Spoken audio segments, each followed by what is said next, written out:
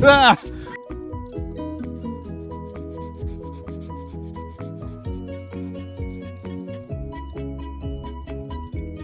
Hey Doodlers, how you doing? It's a very snowy day up on Dartmoor, as you can see. It's really, really cold, but that doesn't mean to say, even when it's cold, you're not thinking about the next sketch you're going to do, the next doodle you're going to do.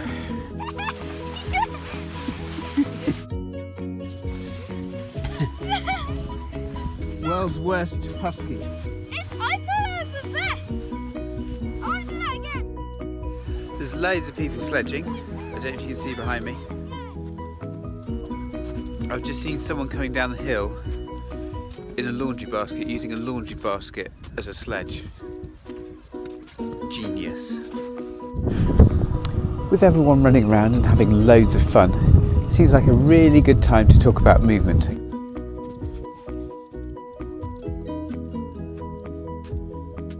We're going to take some of these inspirations and take them back to the studio and see what we can do to turn them into drawings and turn them into doodles.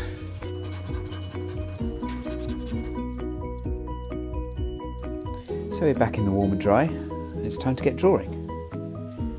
I'm going to draw an illustrator falling over in the snow to start with. Did you hear me? It was quite painful, I won't lie to you. So I'm taking a circle and a square. I'm going to use a circle and square for all the drawings. Just adding some really simple arms and legs. Basically it's almost like a stick man at the minute. His little mouth. Screaming in horror, as you might have heard. So you can see, sort of by taking that circle and taking that rectangle and putting a bit of a tilt on that rectangle, putting a head to the side, it suddenly starts to already add a bit of movement. I'm going to add a scarf. Now, things like props like scarves and hats are a really good way of adding movement. Because we've got the scarf going off to one side, it sort of gives the impression that the person's falling over out of balance, like it's just moved. All these little things are really good when adding to your character.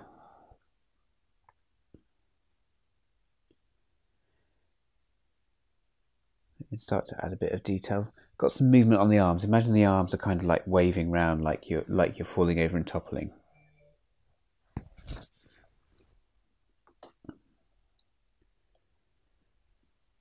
Add some more detail. Yeah, let's have a hat as well. Hat toppling off. Again, it all kind of helps to add to the movement. The shadow underneath is, again, helps it kind of place that someone's standing on one leg. I've added a few little shadows down the left-hand side and behind the scarf to give it a bit more of a 3D look. Coloured in the hat, bottom of the hat. This isn't going to be too a sort of really neat drawing. It's just, you know, a quick sketch.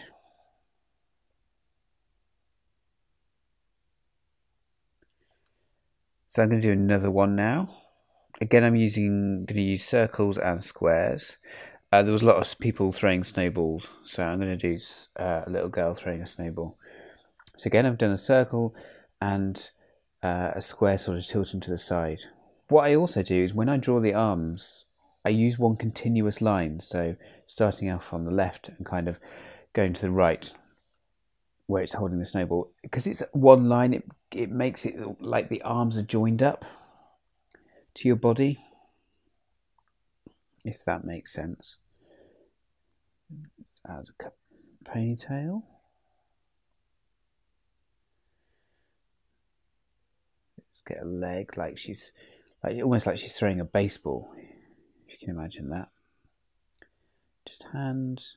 Again, we're not too worried about the detail. It's keeping the drawing quite loose. There was a few people who threw snowballs at me. I think I've just got one of those faces.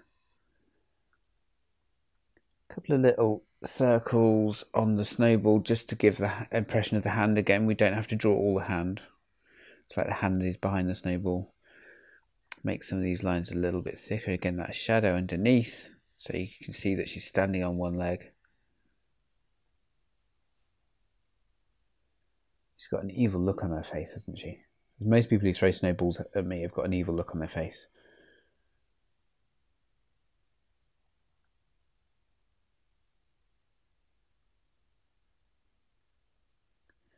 A couple of little bows on the hair. And those little shaky lines after the arm, like the arm's about to throw. There we go. I've rubbed away some of the lines.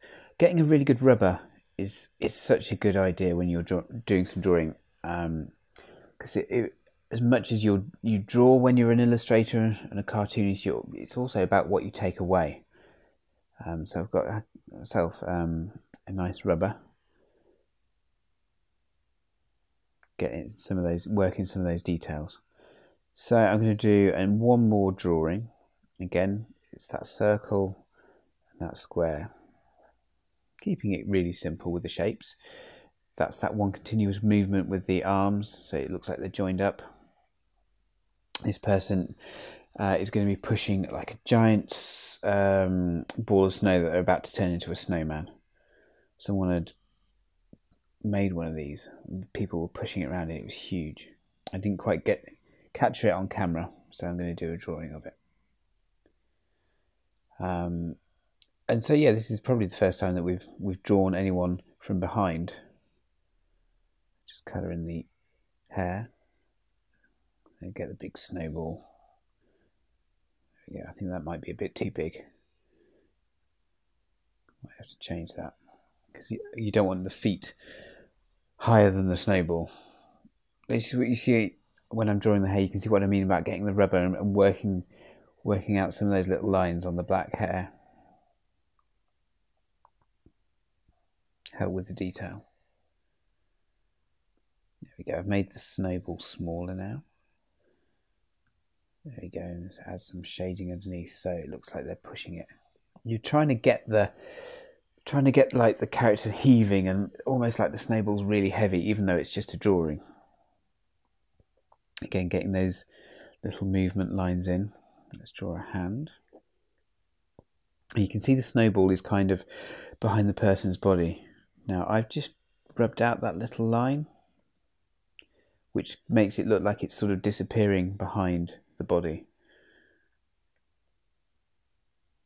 Add a bit of shading down the right hand side.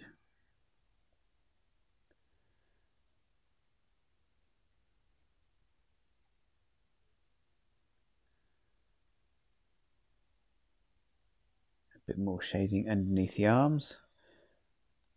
Just help it stand out and make it look a little bit more 3D.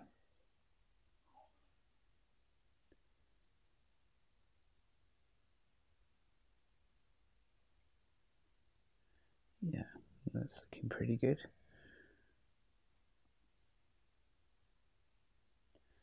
A few more thicker lines on the bottom of the snowball. And we'll talk about shading and the weight of lines and making some lines thick in the right places in future episodes. Okay, let's add a little eye. There we go. So here's all three of them. And you can still see the simple shapes they're made up of, but you know what we're doing is we're messing around with the shapes, we're tilting them.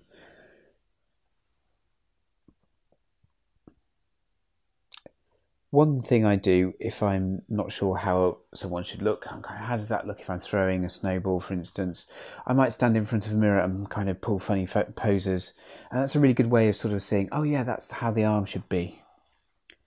There we are, really simple shapes. And you can just play around with these simple shapes, again using that arm as one continuous movement, coming up with different characters, different poses, just keeping things loose. Just experimenting. Lots of little poses all the time. You might go, oh, that one looks like it might turn into a character. I really like the way I've drawn that. Why is that working? Those kind of things. So this one cheering. So there we go. How to take circles, squares, and by moving them around, adding those movement lines, we can start to add movement into our drawings. And it just adds more character to the characters you're drawing. Well, I hope you enjoyed this week's episode, and I shall see you very soon on Doodle Do It. Until then, happy doodling.